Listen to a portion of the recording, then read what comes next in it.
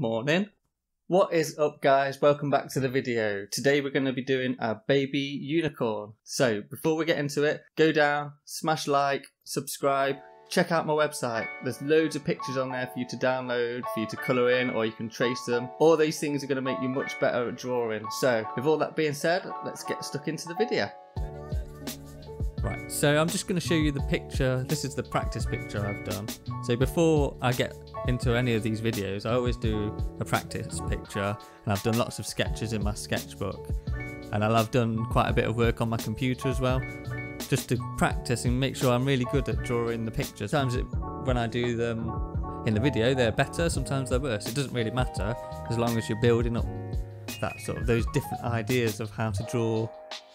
So everything you learn, you can use in a different picture. So if you think back when we did the Mandalorian and the hot dog, lots of the things in that were really similar.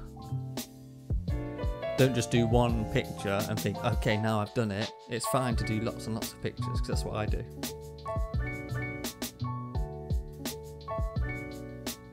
We're going to start off with the unicorn's horn. So it's a bit like when you do a carrot for a snowman.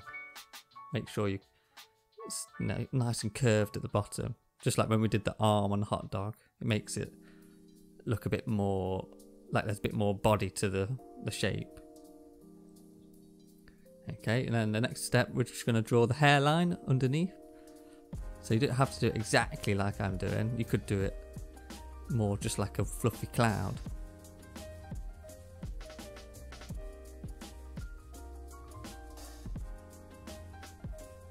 And then next up, we're going to do the top of the head.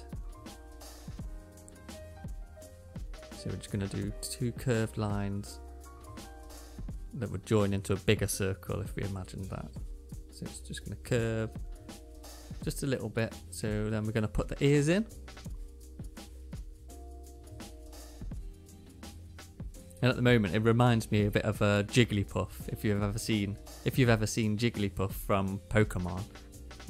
And then we'll just put the insides of the ears in. So we'll just do two little lines and then try and leave the same gap all the way around the ear.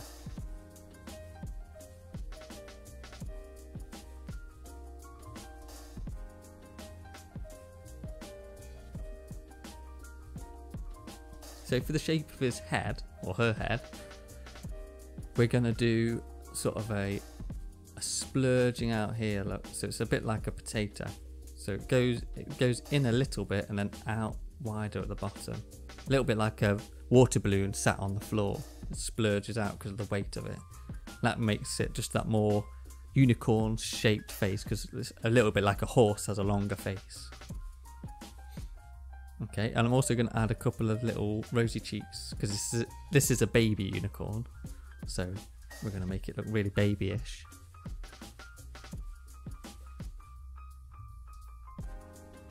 Two little dots for its nose, and then a big smile using that sort of D shape, and then a little curve for its tongue.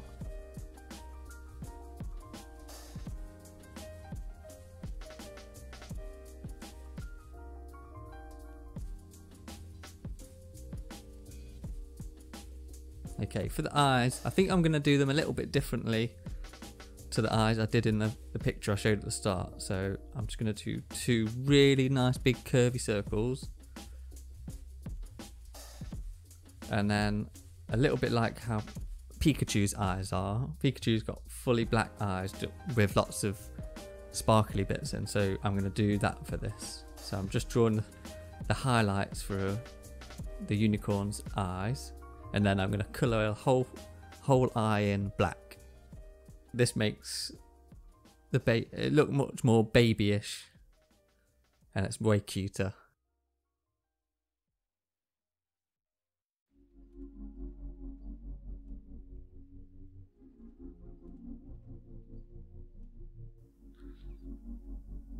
Okay, so this look, if you have a look, that's how I did the eyes on my practice, and I've changed up my eyes on this guy.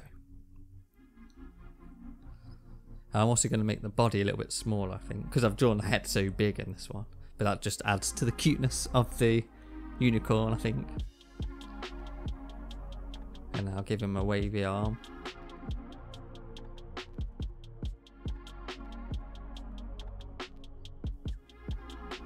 Okay, so I'm going to put this is the bottom of the unicorn's feet, so I'm just going to do two big sort of potato-y shapes.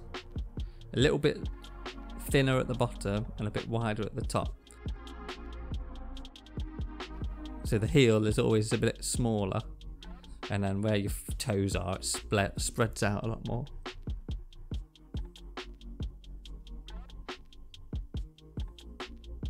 And then pop his bum in.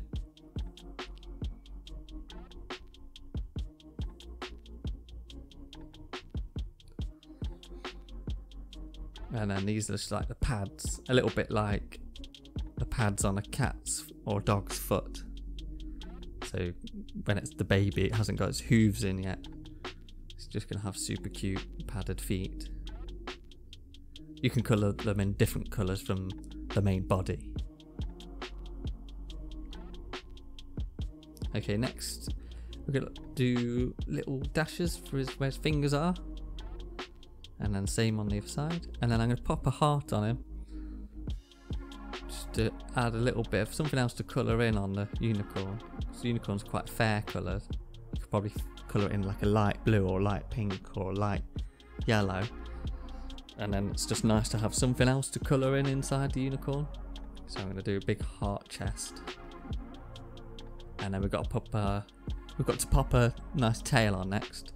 So I'm just going to do a really curvy, like a cloud, but with curly whirly bits to it.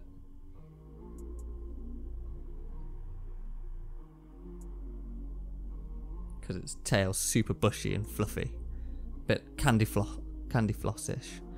So when you come to colour it in, I would colour its tail in the same colour as its hair on its head. And then just to set a little bit of a scene, I'm just going to pop some clouds in, because that's what my favourite scenery is to draw people on. And then a little fluffy bit where the unicorn's sat on.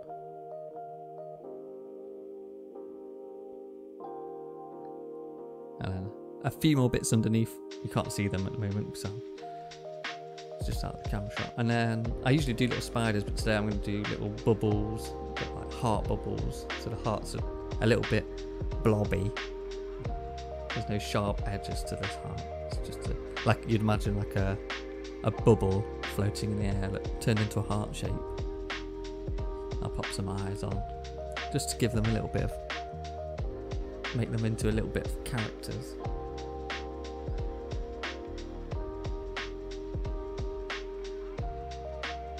And I think I'll pop a little bit of a mouth on them as well. And a few lines just to show a little bit of movement. And then have a look. So my practice go, I think the one I've done now is better. So I'm really chuffed with that. Don't forget to like and subscribe. Go and check out my website, because you can get a different unicorn download, and you can colour that in, or you can use it to trace. And there's lots of other pictures on there as well. So hope you enjoy that, and I'll see you next time. Bye!